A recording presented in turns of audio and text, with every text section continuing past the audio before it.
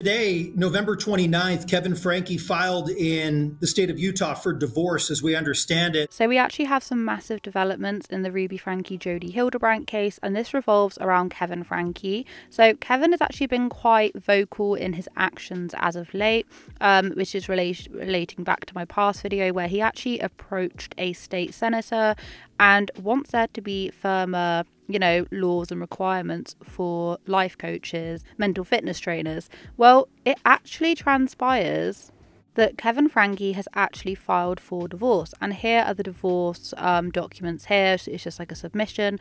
And we'll go through that. I think this is absolutely massive, coupled with the fact that he did approach the state senator to try and push forward laws to help prevent this kind of thing from happening again. And I think it's a really big thing. I've always been extremely questionable on Kevin Franke's motives, especially when he threatened legal action against his daughter Sherry for going into the house and retrieving belongings. And I know a lot of people felt very off-putted. Is that the right word? Felt very, it was not a good thing for him to do under any circumstances. And of course, we know what he was like on the 8 Passengers YouTube channel when the channel was actually active. Although Kevin has always said that he is innocent in all of this, that, that Jodi has destroyed their marriage. He's always put a lot of emphasis on Jodi rather than Ruby. And we might have an inkling as to why, because he's now put forward a divorce filing, which would make sense as to why he hasn't been speaking too ill will of Ruby, as it does actually state in their terms and conditions that he's not allowed to do so.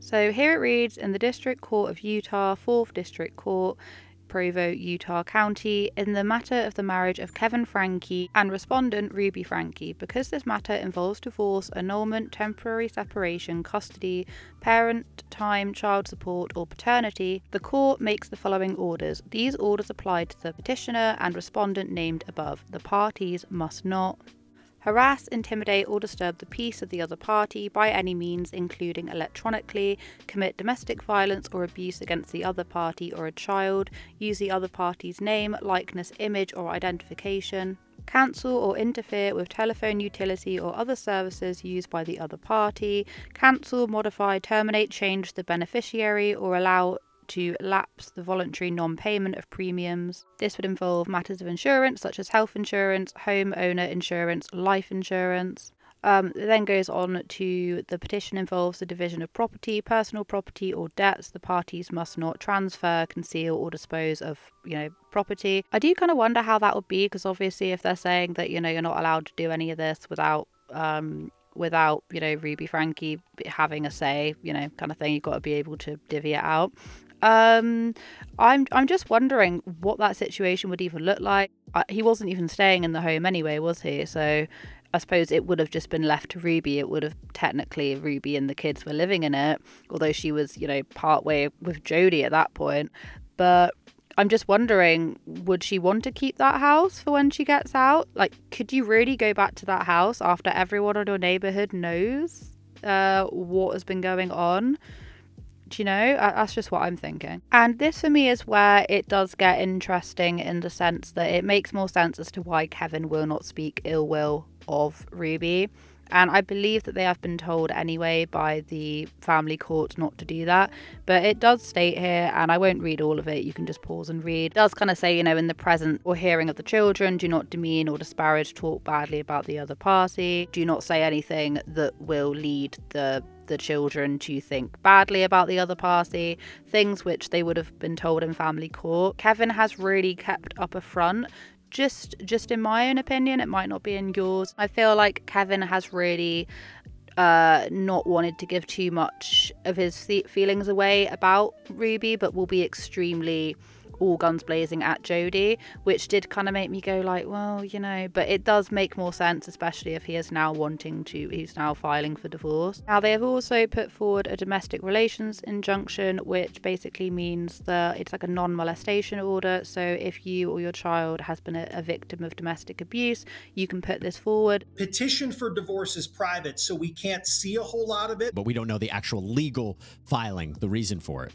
Domestic relations injunction outlining certain measures to govern the conduct of both parties involved. That is about all I see on it. This domestic relations injunction is effective for the petitioner when the petition is filed, for the respondent when they receive a copy of the injunction entered by the court. The domestic relations injunction is in effect until the final decree is entered, the petition is dismissed, the parties otherwise agree in a writing signed by all parties, or the court orders otherwise. And then it then goes on. I will leave the other part of it linked just up here if you want to go and have a little look. Or you can find it, I think it's the Law and Crime website, they also have it as well. But my question really is, do we think that Ruby is expecting this? Do we think that she is expecting to be like dealt her divorce papers? Do you reckon she is thinking that this would ever be on her bingo card? I really don't know. I mean, how can you not expect it after all of this? There was always some talk at the very beginning, and I don't know if we ever actually clarified whether or not this was true or not, but there was some talk at the beginning of Ruby, you know, reaching out to Kevin and trying to see if he can get some money. That was from an ex-cellmate, but without any like 100% clarification, it's hard to tell if that was even true or not. But here we have it, and that seems to be what is happening, and that happened yesterday, which was Wednesday the 29th. Now, they also mentioned on the Law and Crime Network, which I did think was super interesting, which is a follow-up from what we were talking about the other day, where Kevin has actually approached a state senator to try and get better laws, or any laws really, put on for people who want to be you know, mental fitness trainers. I always call them mental gymnastics trainers, and I can't help it. Mental fitness trainers, life coaches, because there's currently none. Anyone can slap themselves a life coach label and just go out into the world and start giving people advice and kind of acting as a way of a therapist. And apparently the state senator had no idea about the 8-passenger case. Kevin Franke actually went up to him because he heard that it was extremely early. The very foundation hadn't really even put any wording down, and Kevin Franke decided that he wanted to approach him rather than it being the other way around, which I did find quite interesting. No traction on it, no language in it as we understand, but an idea, right? Maybe starting to put pen to paper. He had not even really heard about this case, as it seems. So this came from, right. So that's what my reaction was to this. Kevin Franke reaches out to this state senator and says, hey, we need to look into this. And he even pointed to the part where, you know, it ripped apart his marriage. You have to imagine that is involving Franke and Hildebrandt's relationship. The idea that Kevin would approach this state senator, are you surprised by that?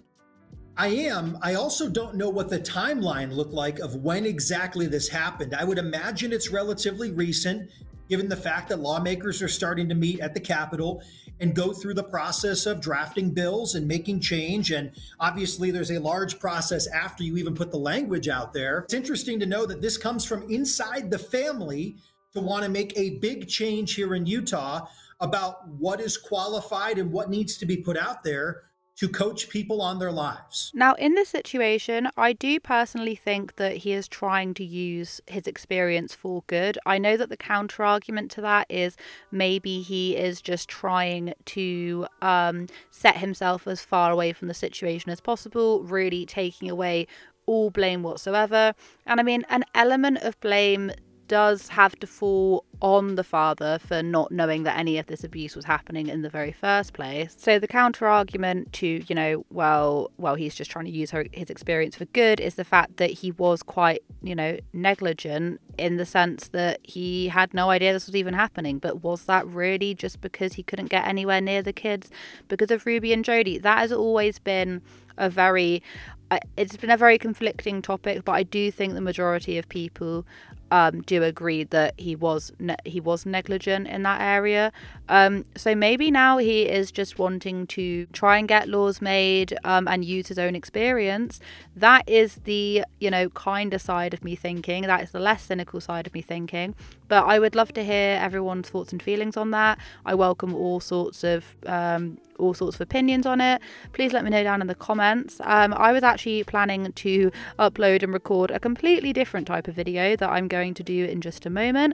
But I thought this was really, really important to get out. Hope you guys have a wonderful day wherever you are in this world. Take care of each other, take care of yourselves, and I'll catch up with you guys in the next video.